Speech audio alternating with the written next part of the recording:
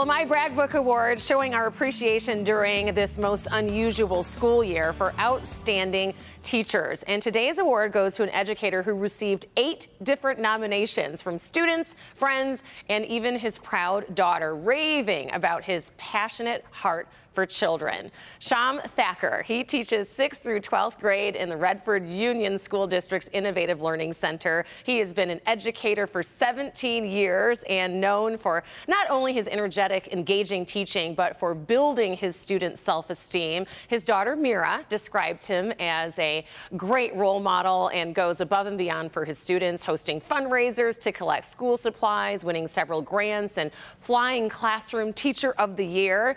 He also takes his students to education, movie screenings, and judges at the Detroit Science Fair with his love for STEM learning. Outside of the classroom, Shyam loves to give back to the community and actually travels to Kenya annually to feed thousands of homeless children, something he also pours into the homeless population here in the Metro Detroit area as well, earning him the Humanitarian Award from the Indian Scene magazine.